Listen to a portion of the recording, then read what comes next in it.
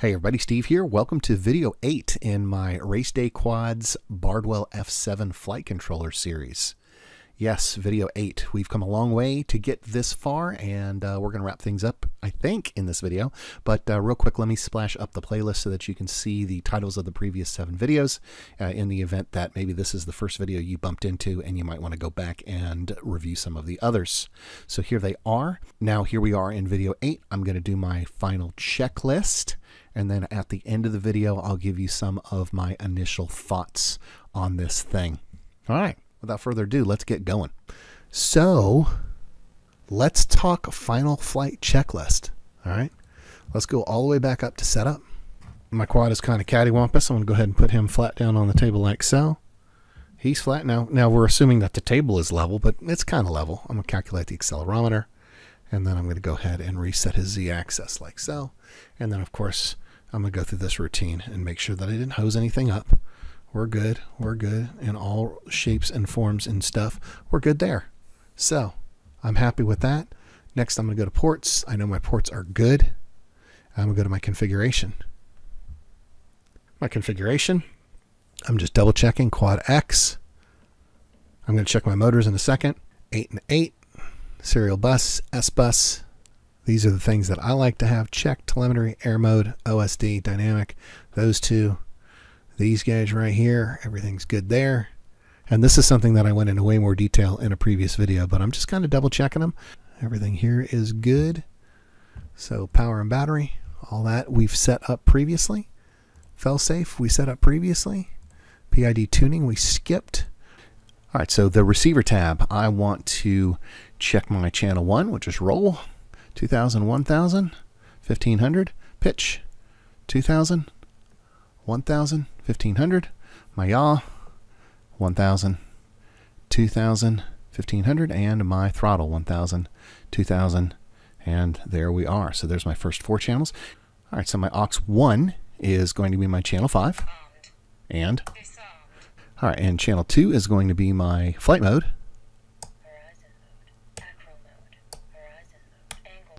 All right, and aux 3, which is going to be my channel 7, is my buzzer. And you can hear with the quad actually plugged in, you can actually hear the ESCs beep, as they will in the field if you lose your quad. All right, so there's that. Cool. All right, moving on to modes. All right, we kind of did this, but let me go ahead and just check arm. Arm is good. You can see it move over here. All right, we are currently in angle mode. Let's see if I can do it this way here. There's horizon mode. Acro mode. Acro mode does not have a block on this sheet because it is the default mode. And my beeper. Yep. All right, so everything's good here. I'm going to save just because I'm used to saving. Adjustments, that's advanced thing that we won't mess with right now. Servos is something that I've never messed with before. The motors, let's check the motors again. All right, props off, props off, props off. Props off. Let's go ahead and plug it in. And I'm going to go ahead and say that I understand. Motor 1 better be going clockwise. It is. Motor 2 better be going counterclockwise. Motor 3 better be down here, counterclockwise. And motor 4 better be up here, and it better be going clockwise. That's clockwise. So all 4 motors are working. Just hit the master here for a second. Everybody's good, and boom, like that. That's the motors. The OSD. All right, so video transmitter, this is all set up because I'm using smart audio. This is going to be a separate video, and that's it. This thing's ready for flight. Now, one thing that you might have issues with, if you go back to setup. All right, so one thing that I want to do is check to make sure that I'm not going to have any problems while arming. So I can come back to the setup screen right here, arming disable flags. I only have one flag, and that's MSP. MSP means that I'm attached via USB cable to Betaflight, so it won't arm. All right, but that's my only flag, so I'm good there. So if I go ahead and disconnect, and now I try to arm, my motors will run. So I like to take the quad, put it in angle mode, and pick it up, and I can get an idea by the resistance in the motors that things are working the way they should be working. Go ahead and get that guy off. This thing is ready for props and a test spin. Very exciting. Inaugural flight. Like butter.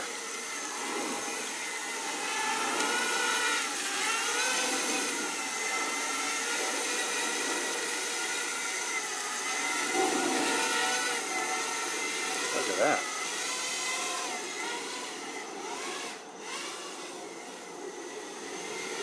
Yeah.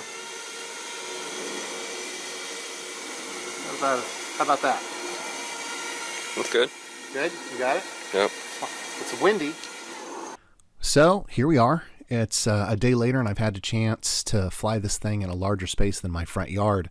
As I've said many times in this video series, my perspective is that from someone who's just a little bit past beginner myself.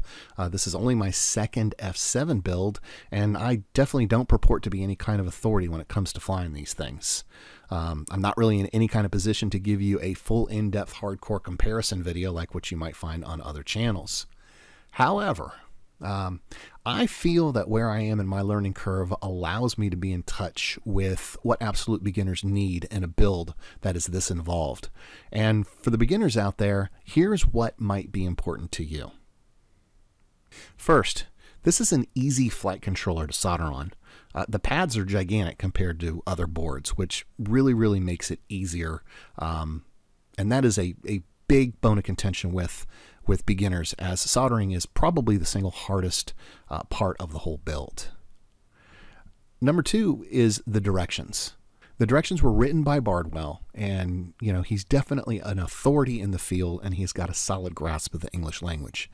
And if you don't think that's a big deal, then you've probably never tried a build that was just directly translated from Chinese to English.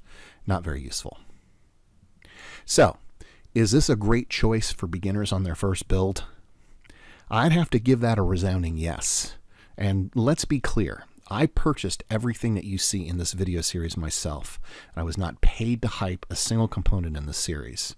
I don't know Joshua Bardwell, and I've had no contact with him whatsoever, and I very seriously doubt he knows who I am. So Bardwell is in a unique position to be a hardware designer because he's got so much brand awareness online. Now, regardless of whether you're a huge fan of his or you just simply think he's an annoying egomaniac, those are just opinions. But let me share with you some facts. Fact number one, the dude knows what he's talking about. He's had enough time and exposure to products over the years to build an incredible database of knowledge of what makes a great product. Fact two, he built a flight board that is clear, it's jam-packed with features, and it's easy to work on for beginners. Fact 3. His documentation is unsurpassed. He's done this thing enough times to know where the pitfalls are and what points truly need addressing. So that's really enough to make the purchase of this flight controller a no-brainer.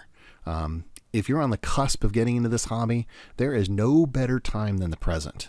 I have waded through dozens, if not hundreds of sources to get this far and make this build series a reality and get the darn thing to fly. And my hope is that I've done a good job compiling all this information into one place so that the people who come after me have a much easier time with their first quadcopter build. So I'm wrapping it up here. I'm Steve. I hope you enjoyed the video. If you did, please share it with others. I try to be clear and concise and explain things on a level that beginners like myself can understand. I hope you got benefit out of the video, and if you did, please subscribe to the channel and hit that bell to get notification of future videos. Till then, I'll see you in the next one.